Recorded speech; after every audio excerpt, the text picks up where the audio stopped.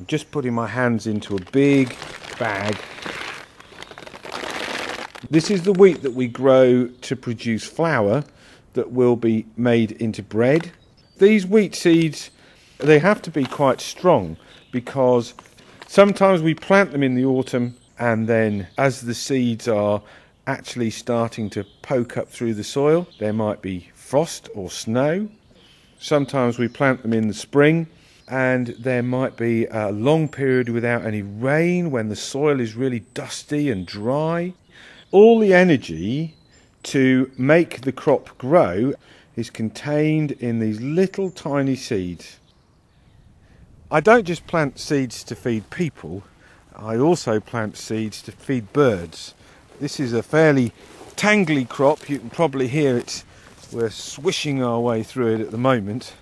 This is what's called winter wild bird mix, and it's a crop that's grown specifically to feed wild birds in the winter when their natural feed supplies dwindle away. It's a mixture of different plants, but they all produce seeds. The pods containing the seeds are all hanging down, and in many cases actually the pods are empty because the seeds have already fallen out. They've fallen onto the soil and the wild birds have come in and eaten them. In fact, as we were walking up here, we saw about 30 or 40 fieldfares that had obviously just had their early lunch today. They're an absolutely lovely grey colour. They're very sociable birds, and they love coming on to this farm because they know that they can get a steady supply of seeds to eat. In the springtime, my bird friends that we feed in the winter will make their nests in the hedgerows and the grass margins around the farm. When their eggs hatch, the young birds will be really hungry, and so the adults will work really hard all day collecting insects from across the farm to feed their young. And that's very important to me because those insects could well damage my crops. So that's why I plant seeds to give my bird friends food in the hard times when food is scarce.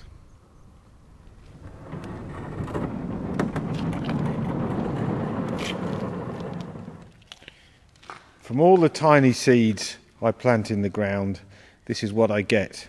I'm just walking into a big building. Here my voice is echoing a bit. Every seed that I plant in the ground produces about 20 to 25 grains of wheat ready to go to be made into flour. It's really, really important that it's kept dry.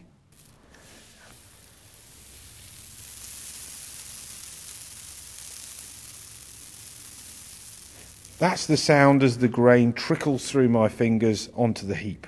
Before the seeds that I grow leave the farm, ready to be made into flour, there's just one last thing I have to do, and that's to clean them. In here there's quite an old machine, but it's a really useful machine, and what it does is it takes out of the grain all the bits and pieces that we really don't need, so things like bits of straw and bits of weed seeds and bits of other plants and very small amounts of material, but they get gobbled up with the combine harvester, and we don't have a chance when we harvest the crop to be able to take all those bits and pieces out. So this is where we do it on this machine here. And if you like, I'll turn it on so you can get the sound of how it works. Here we go.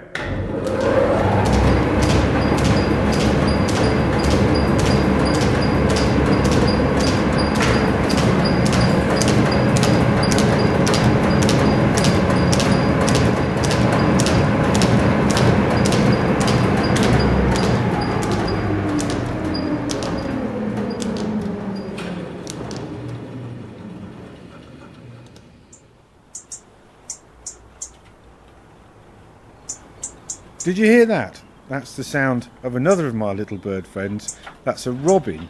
He's actually sitting on the tyre of the tractor watching us and singing a little. Well, he's probably hoping to get some of this grain that I've got in my hand.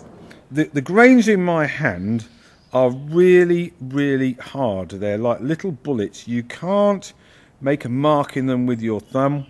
And if you put them in your mouth and you put them in your teeth, you can just bite them, and they're really, really hard and chewy. They don't taste of very much, but they're quite nice to chew sometimes. I tend to find I chew grains all the time, but to get what people need to eat out of these grains, they need to be ground up hard to make flour, and that's a very specialised job, and that's why these grains need to be sold to the mill.